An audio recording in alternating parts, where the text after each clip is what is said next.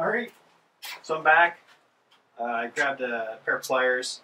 It's adjustable pliers there. It's got two different sizes, so you can either have it a little bit open like that, or you can go all the way shut like that.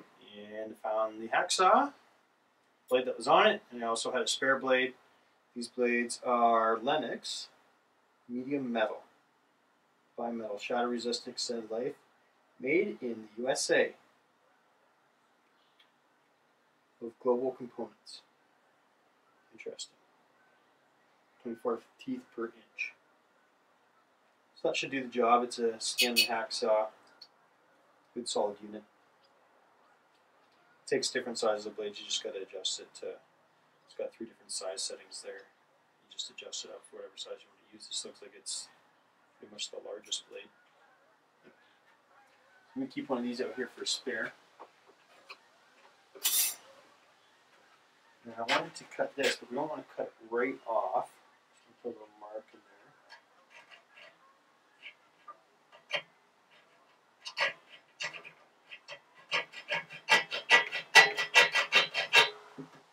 That's perfect.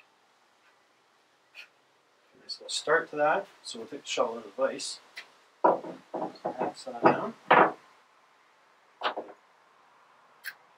It's marked. We need another one. And a package of pins out here. I really need to go through this shelf and get it organized, bring it up to snuff. Find it in a minute. Just set it for now.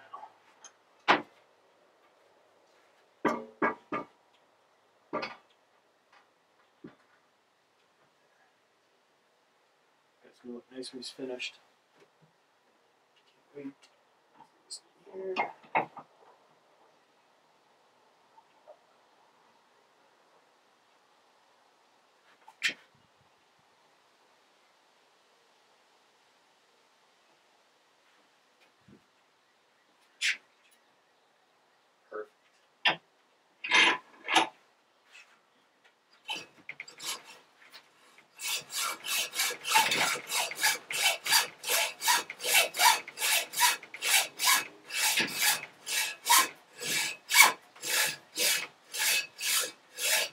Go really easy at the end because I could break it off right now, but it's better if you just go easy and just that way you get a nice clean cut all the way through. It's a bit worn.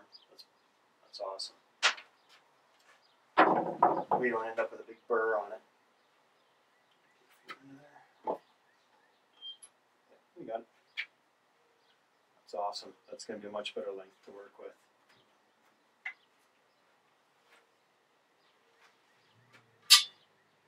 Should be able to get enough material there to peen down on it. If not, I have a few more pins and we'll give her another go.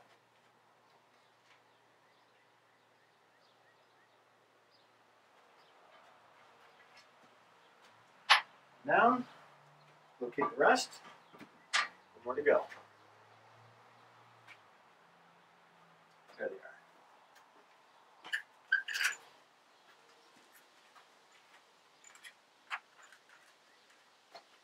If anybody has any ideas for organizational methods for this shelf, I'd love to hear them. If you use any input that you've got. Got a lot of stuff up there. It just needs going through and being sorted properly. That's all it needs. Let's get this guys in there.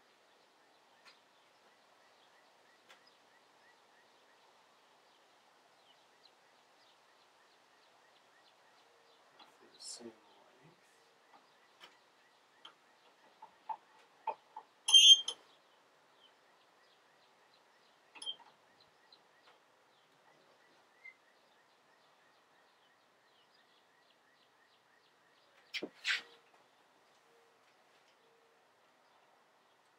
Doesn't have to be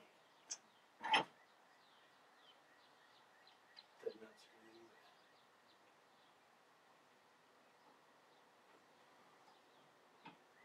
Yeah, I think that's got her. All I did was use the cutoff piece from before to gauge where it was.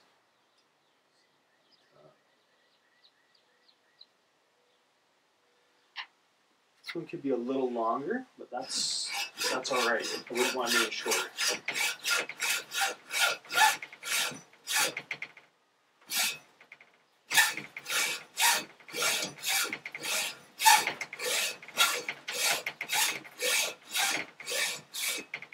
It's nice and easy. We don't have to be a maniac to go through there or anything. What I'll do is there's a spot now.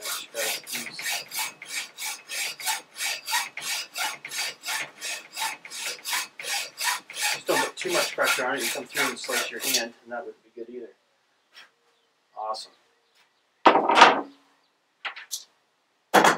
Cut-offs.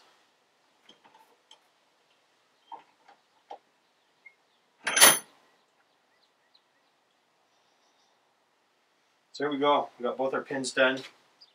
There they are, ready to go. We're ready to heat up that torch. Move some of these tools away. Don't really have a spot for this out here. I'll just set my other way down here for now. Remember what we need? These we're going to need. These cut-offs. Them out of the way. Get the paint out of the way.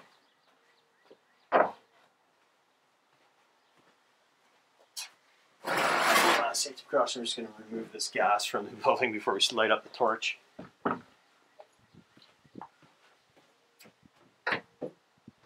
These guys are empty. It's not likely they would explode, but in the event that they would, I'll get them out of here.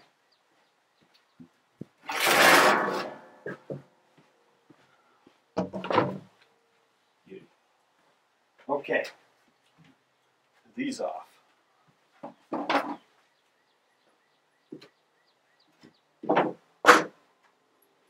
Reach them there.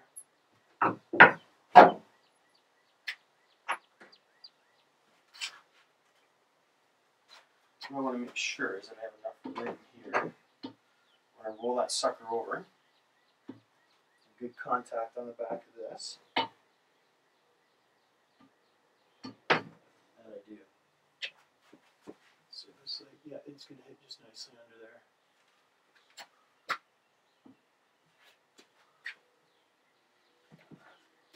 Anywhere on that surface back there is going to be great. So what we've got to do, heat that up. I'm going to slide it down through the hole.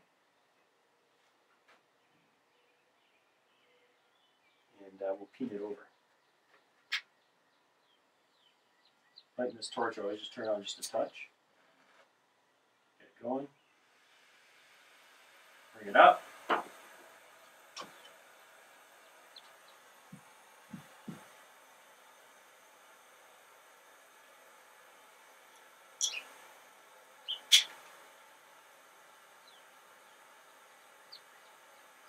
It's going to hold that in the end, right like that, and heat up the end there.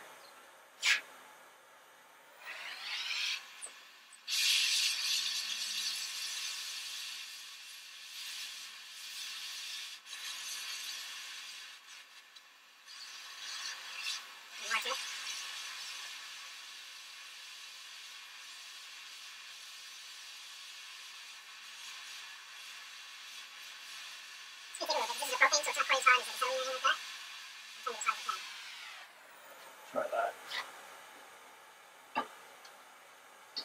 It's hot, it's smoking. Roll that over. You gotta be really careful you don't hit the torch.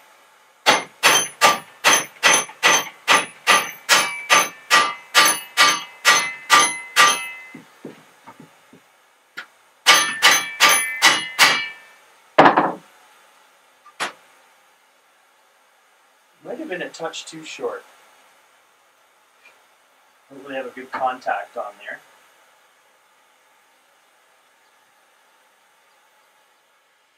Shut that off. I'm just going to measure this because this side, that's what I thought. It's thicker back here than it is up here. So I'll need to reuse one of those pins. I think I'm going to have to redo that one as well.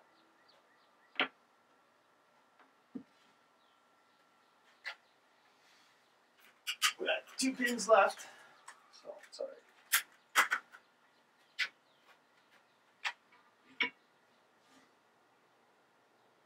Still a little too long.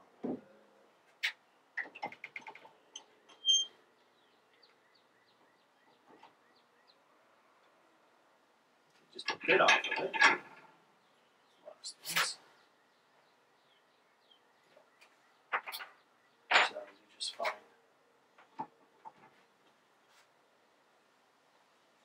where do we have?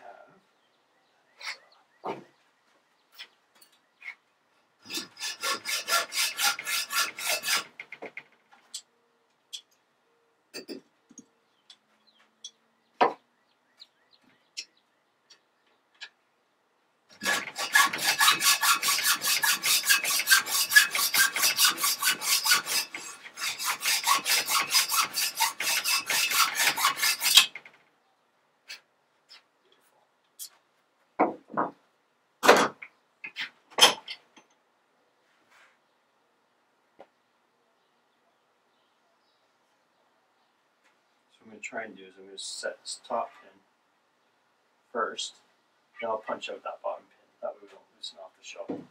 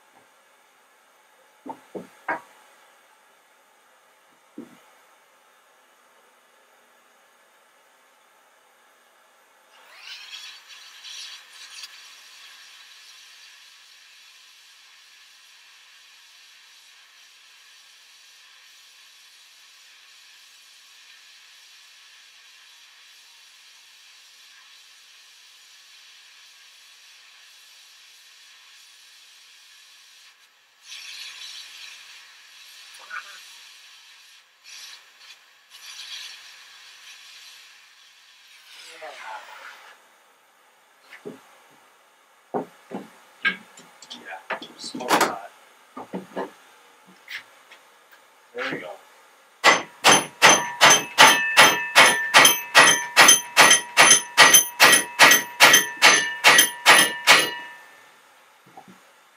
That one was perfect.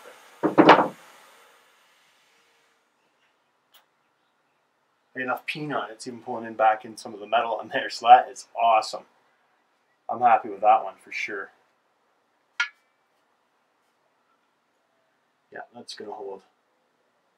It's got great contact all the way around. Beauty.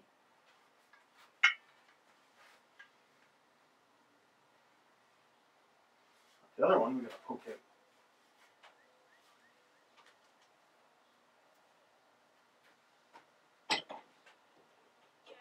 Yep.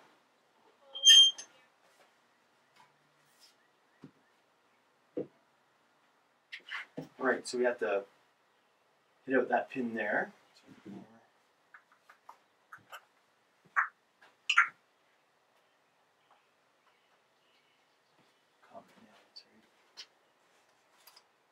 can get it out.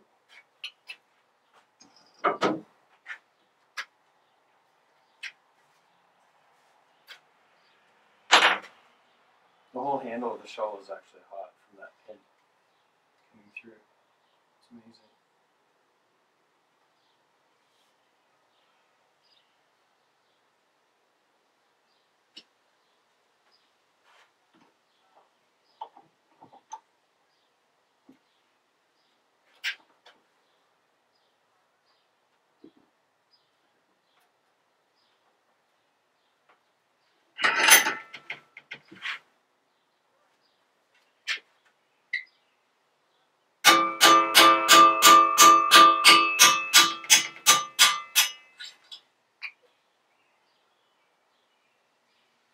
So there it is, and that's what happened inside of there. It bent up pretty good.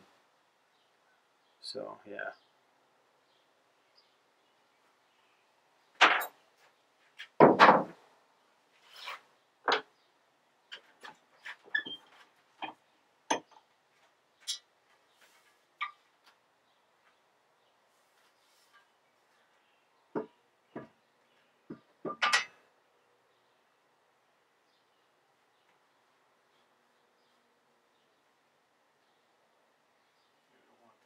There's set up back here.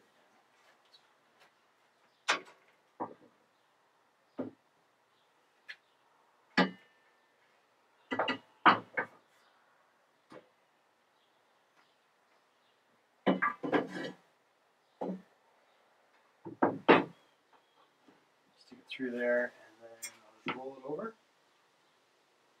Peen her down as best we can.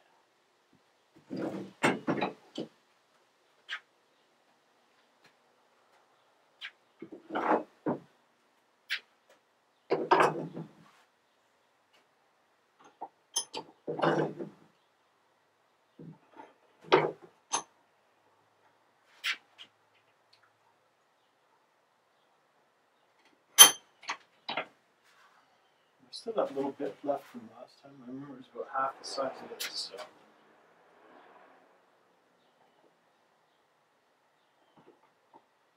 But there.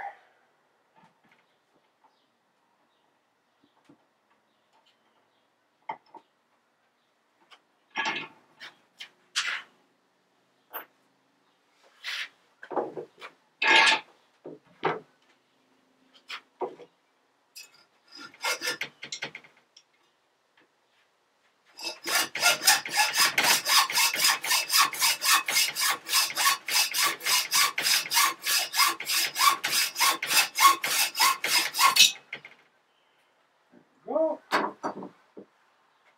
Tax that right at the begin. It's good to keep your workspace when you're doing something like this as clear as possible, because there's minimal things in your way.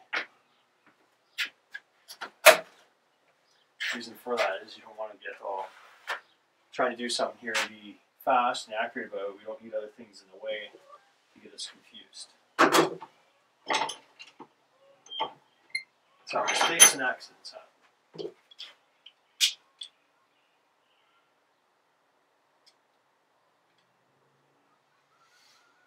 Again, we'll just set that in there. Like that.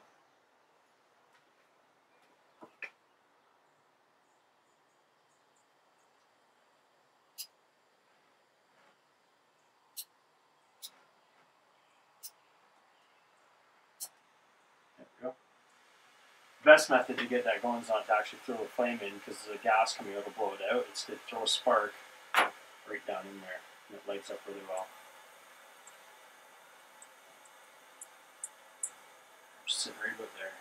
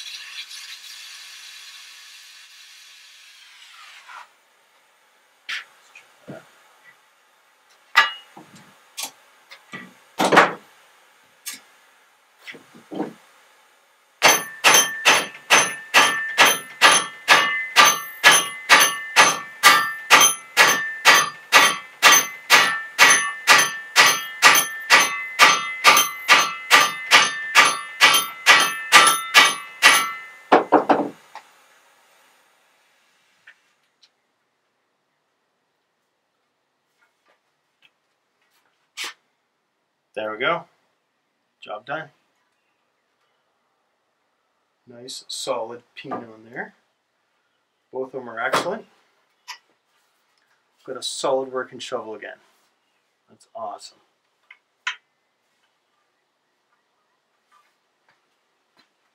Beauty. Granddad's shovel is finished.